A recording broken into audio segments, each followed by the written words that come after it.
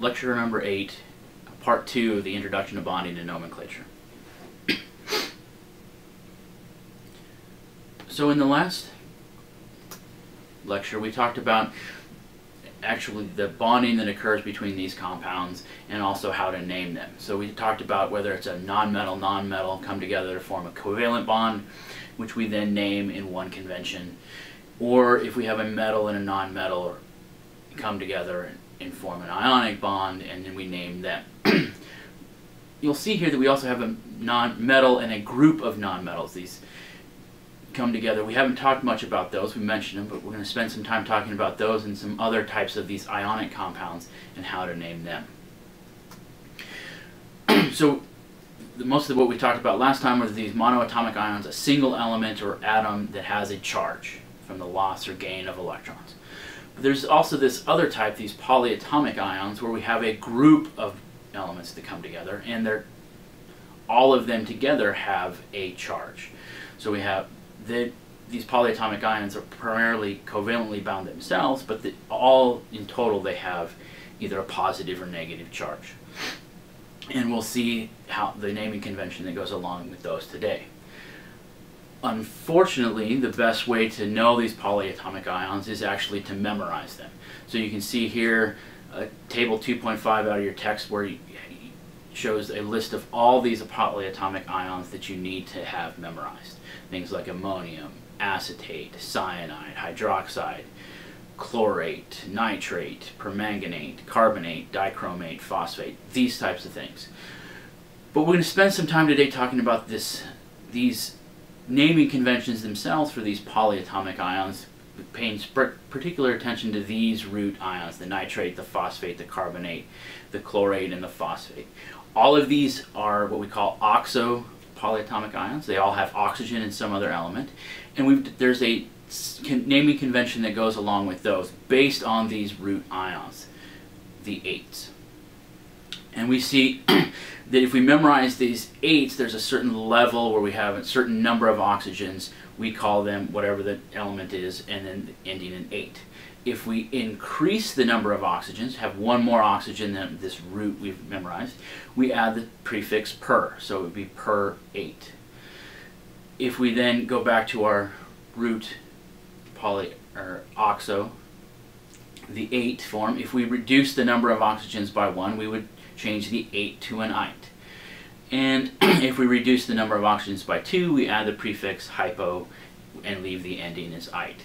So let's see how this plays out in terms of an example, the chlorate ion. So the chlorate, that root ion, is ClO3-. Right? It's the one we just have to memorize as the 8. If we added one more oxygen to make it ClO4-, then we call that the perchlorate ion. Right? So the chlorate is the ClO3-. If we reduce that to the ClO2-, then we change that ending to ite. So it's the chlorite ion.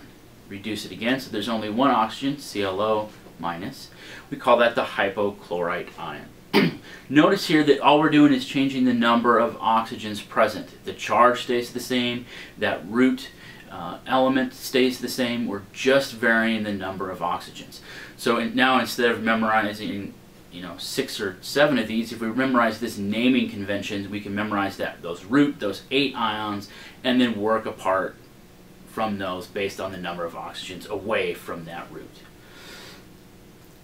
So then we can talk about these polyatomics very similarly. Some of these exist actually as acids. An acid in this case can be defined as a substance that yields hydrogen ions when dissolved in water. So if we look, for example, HCl. We can name this just as we have a metal, non-metal, or excuse me.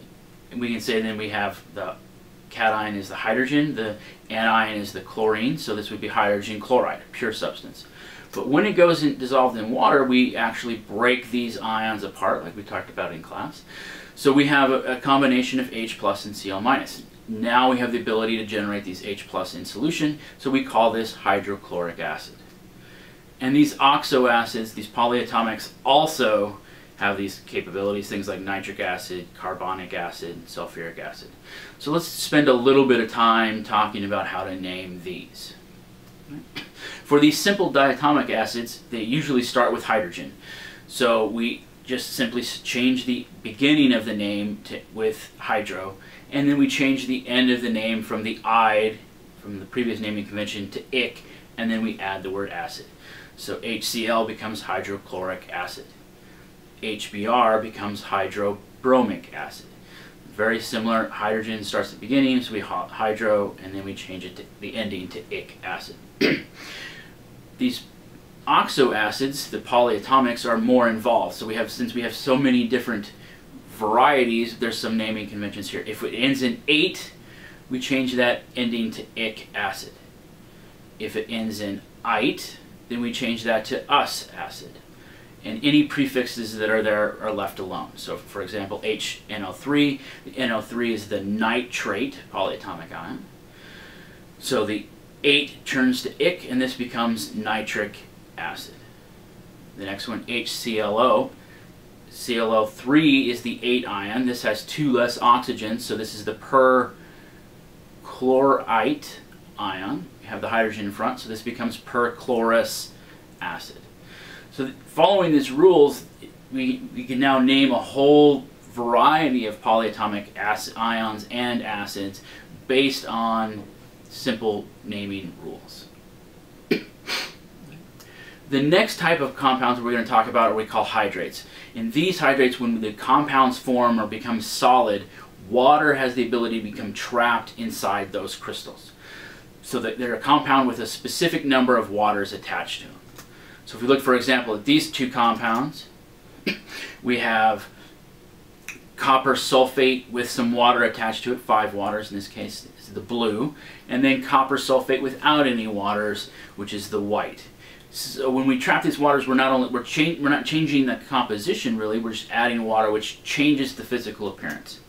So this first one, the copper with the water, or sulfate with the water involved, you have to include the name of that, plus the number of waters that are associated with. So this becomes copper 2 sulfate, because the copper is a transition metal. Pentahydrate, we use the same prefixes we had in the covalent bonds to indicate the number. So 5 being penta, this is copper 2 sulfate pentahydrate. As opposed to when there's no water present, we would just call that copper 2 sulfate. So now we should be able to name just about any compound we come up against with some fairly, or we're sort of ignoring some of the larger organometallics, but right now we have this solid naming foundation. We can actually name 90% of the compounds that we have, and from that name we can get the formula, or for the formula we can get the name. I don't get